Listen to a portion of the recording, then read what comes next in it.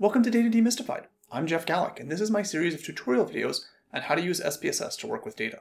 In this video, I'm going to show you how to conduct and interpret an independent sample t-test, where you compare the means of one variable across two groups of data.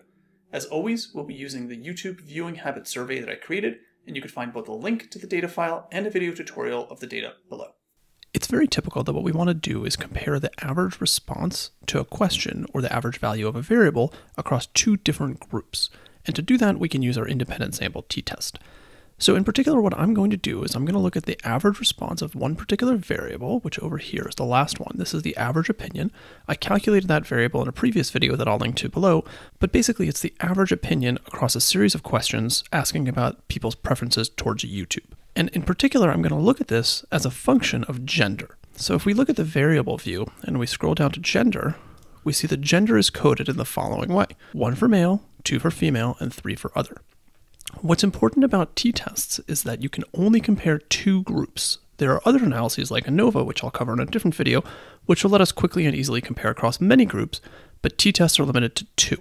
So I'm going to compare male versus female, and I'll ignore other for the moment. It's worth noting that male is coded 1 and female is coded 2. I need to remember that because I'll need it for my t-test. So to run a t-test, first we'll exit out of here. We'll go up to Analyze, Compare Means, Independent Sample t-test. And you'll see a few options here. First, for test variables, we can include as many variables as we want, but I'm just going to limit us right now to this last option, average opinion. I'll put that over here in the test variables, and then you see down here it asks me for the grouping variable. That's where I include gender. So I move that over here. And note that there's still something missing. We need to define what comparison to make, because SPSS doesn't inherently know that it's going to compare group 1 versus group 2. It could be comparing group 1 versus 3 or 2 versus 3. We have to tell it what we want. So under define groups, we say use specific values. We want to compare group 1 to group 2. Another option, which I rarely use, is the cut points option. Let's say you've got 10 different groups and you want to compare the first 5 to the last 5. Well, you could set a cut point of, let's say, 6. It would then group 1 through 5 and then 6 through 10 as separate groups.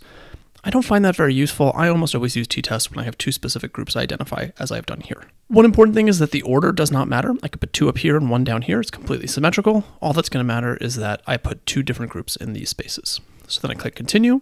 There's really nothing else to choose. There's no options that we need to select to make this work, so we click OK. And here's our output.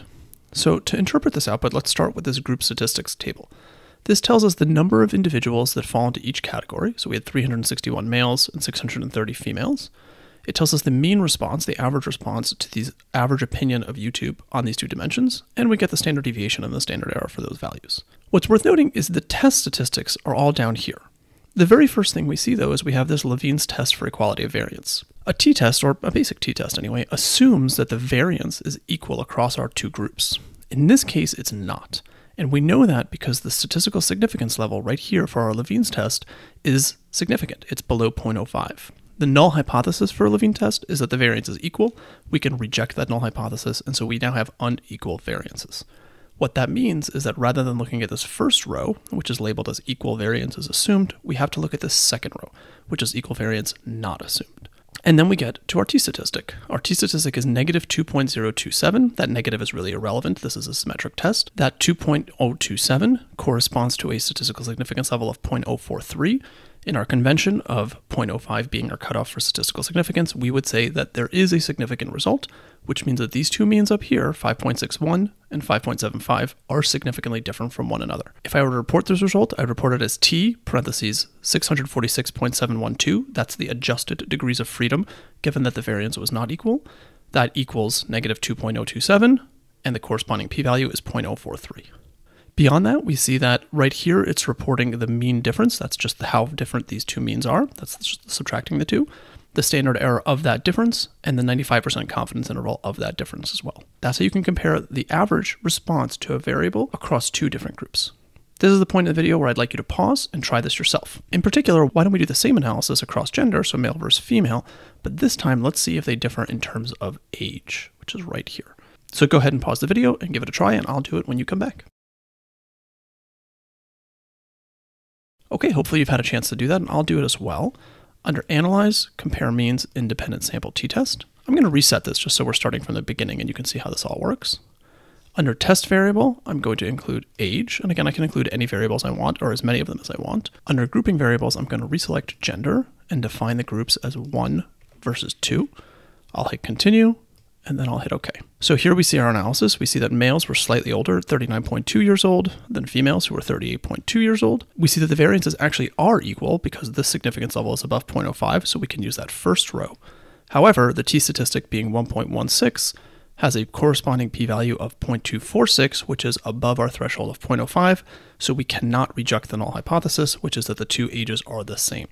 And so we can conclude that these two ages right here are not distinguishable from one another, at least not with the data that we have. So again, independent sample t-tests are a very useful tool for comparing the average value of a variable across two and only two groups.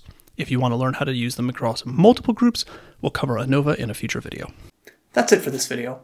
I hope you found this useful, and if you have any questions, please comment below, and I'll be sure to reply as quickly as I can. Aside from these tutorials, I'm on a mission to equip everyone with the information they need to thrive in our data-rich world. If you'd like to learn not just the mechanics of analysis, which these video tutorials focus on, but also learn the intuition behind the analysis you're performing, I strongly suggest you check out the other intuition-focused videos on this channel where I take the jargon out of statistics and data science and help you build a deep, intuitive understanding behind all the analysis that you're performing. I'll put a link below to a playlist of the videos that focus on just this. Finally, please take a moment to like the video, subscribe to this channel, and click that little bell icon so that you don't miss out on any new content that I put out. Thanks for watching.